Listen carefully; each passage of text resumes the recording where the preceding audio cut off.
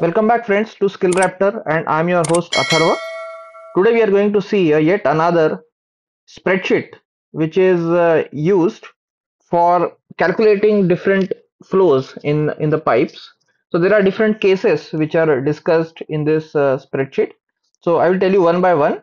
So first of all, remember that this is a open source, so it will be available absolutely for free.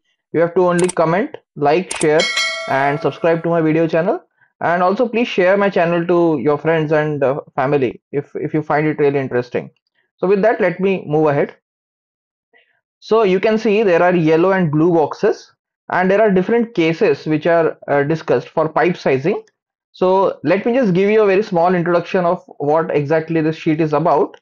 We will be making this video very short, around 5 minutes, so please watch it till the end.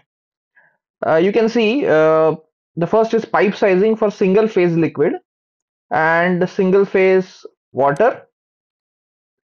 Now remember, these are different formulas and they should be used as per the description which is given. So first is given Darcy-Weisbach equation.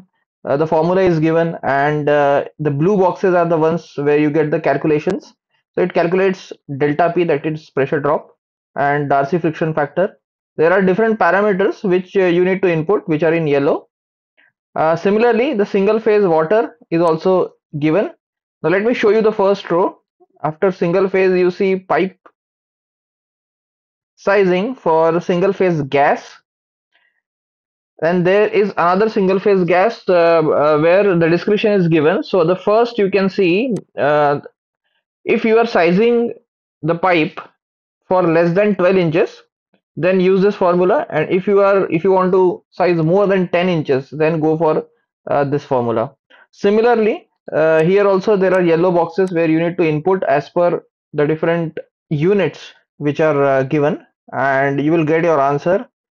Now the next is single phase gas, and if you are operating to near atmospheric operating pressure lines, then use this formula. Similarly, there is a two phase. If say your pipe is having a two phase, that is the liquid, and you have also the gases. So vapor phase is there, and there is also a liquid phase. So in such cases, there is a modified Darcy equation which is given, and you need to input all the parameters. And similarly, we have also interesting in the second row. I will show you from start. So single phase crude oil. So this is the pipeline sizing for crude oil.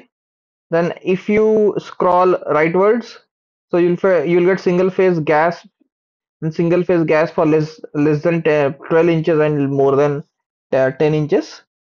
And similarly, it's a single phase gas near atmospheric pressure condition, similar. Then steam, the pipeline sizing for steam is also given in this spreadsheet. So there are different cases where you have to use different equations. So I think this spreadsheet is a very good compilation of pipeline sizing, right from single phase water to multi-phase gases, and even we have crude oil.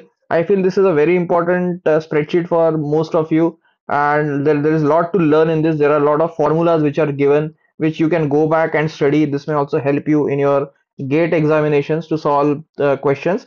And also this is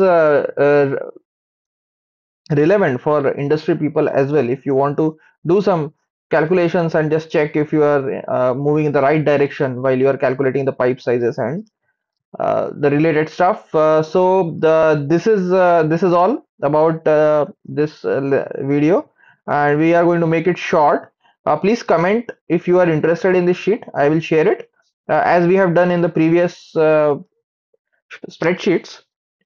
We will be doing the same, and so please kindly like, share, and subscribe to my channel. Thank you very much.